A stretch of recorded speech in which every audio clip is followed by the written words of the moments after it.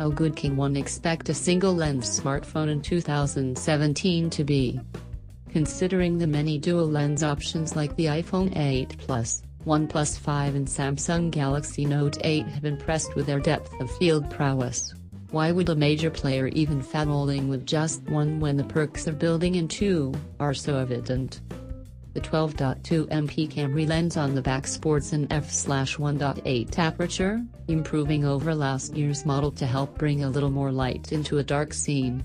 Flipped over to the front, we have what looks to be the same 8MP selfie cam that is set to f/2.4.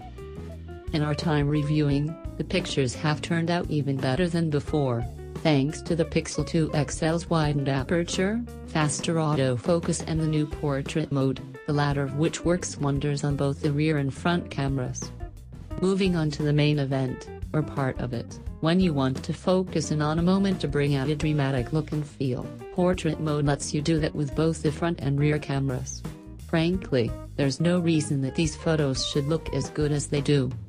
We found that the bokeh filter is a little hit and miss in selecting what to pronounce and what to delegate a blur to, but on the whole, it's accurate in a variety of light settings. Here's a gallery of photos shot with portrait mode. Capturing video on the Pixel 2 XL is just fine and dandy, too, but if sheer quality is what you're after, the iPhone X will likely be the best choice with its 4K recording at a smooth 60 frames per second. Recording at up to 4K at 30 frames per second, the results here are still worth checking out. As we experienced when taking photos, videos are also super quick to focus, balanced in their color and lighting expression.